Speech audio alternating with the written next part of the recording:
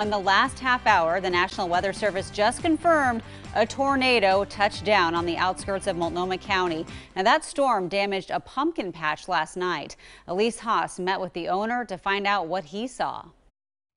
The storm really picked up here at the Plumper Pumpkin Patch last night. The high winds tore up their brand new tent, taking some of it to the ground, and the damage doesn't stop here. And I look out and the tent's flopping up and down, and finally it just smooshes down. It was raining unusually hard at the Plumper Pumpkin Patch Sunday evening, just off Old Cornelius Pass Road. The rain stopped, it got quiet and calm, no wind, and I noticed off above this barn here, I could see clouds kind of forming and swirling around. The owner, Jim Kessinger, was watching the winds from his window and was brave enough to step outside. And then there was a rotation to them, and I'm from Kansas. I've seen a lot of tornadoes. That rotation gets my attention. On the other side of his house, he found his solar panels demolished, and the winds destroyed a portion of his corn maze, knocking down large sections flat on the ground. He's disappointed his biggest attraction was harmed just before his busy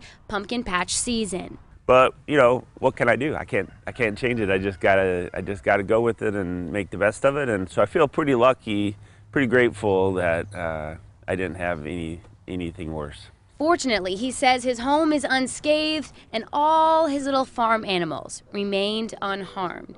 After the Wizard of Oz weather, Jim says he can't believe he isn't in Kansas anymore. It just seems surreal. The whole thing seems surreal. In Multnomah County, Elise Haas, KOIN 6 News.